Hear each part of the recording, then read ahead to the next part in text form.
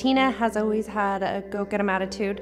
She's always been my Lucille ball that goes after everything that she wants. She's always been active and healthy. Well, my daughter growing up was the joy of our lives. She would do so many things that I didn't think a kid could do. Tina is kind of this energy in the universe that everything is attracted to. Not just myself, but everybody, everything. She just has this way about her, this light about her.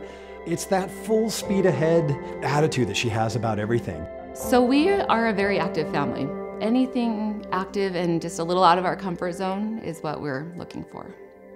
My life pre-baby and pre-heart condition was pretty normal. I had a healthy heart, had a normal life, full-time job, just got married. When I found out I was pregnant, I was super excited. I couldn't wait to tell Brian. We'd been trying only for a couple of months and it happened really quickly. When she told me, I was kind of frustrated with her because she wanted to tell me in a special place, which is up at Snowbird where we had our first kiss. I did not want to leave and go up to Snowbird that particular day, having no idea whatsoever. And I was getting a hand gesture of exactly why he was mad at me, and then he just stopped everything as soon as he heard the good news and started crying, and we just had this most beautiful moment up at Snowbird, celebrating the fact that we were pregnant.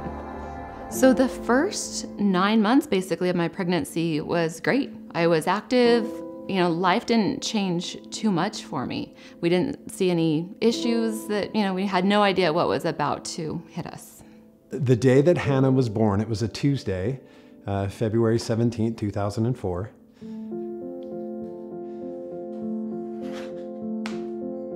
They noticed my blood pressure was really, really high. So they rushed me in to have an emergency C-section.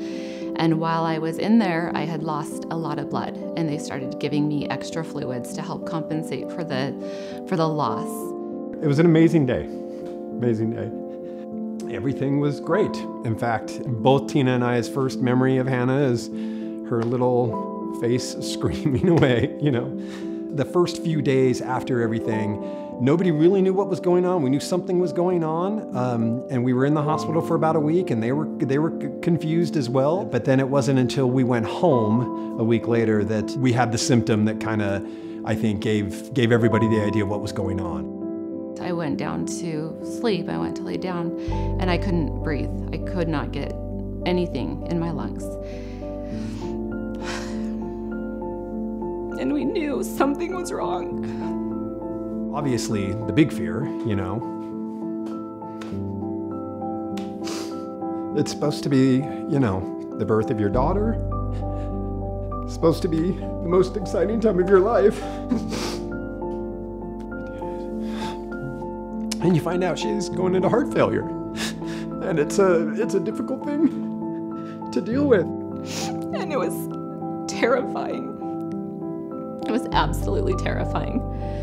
Because you can't control it, you can't stop it, and all you're thinking of is your newborn. There's also that certain part of you that's like, okay, let's figure it out. She's extremely tough. Ended up being given a prescription medication that later we found out was actually funded, and all the research was conducted by American Heart Association. Basically, it did save my life. It saved my life, it saved my family. It completely saved my family. There was definitely a positive, a silver lining throughout the whole thing, and that was the addition of Zoe, our youngest daughter, who was adopted. That taking a chance on a second pregnancy was just not going to work for us. I mean, the risk was too great. I love you, Mom. Thanks for giving me a really good life. Love you. I love everything about my mom. She helps me in so many different ways, and she loves me so much, and it's just a good feeling to have. Tina, I love you. I'm glad that we've gone through this together. It was horrible at the time. You may not feel that you're glad that you went through it, but I honestly, I think in the long run, I think it made us better people. I think it brought us closer together as a husband and wife, and it brought us closer together as a family, and it made us better people. It really did. Keep being who you are, full speed ahead, and I'll keep doing the best I can to keep up with you. I love you.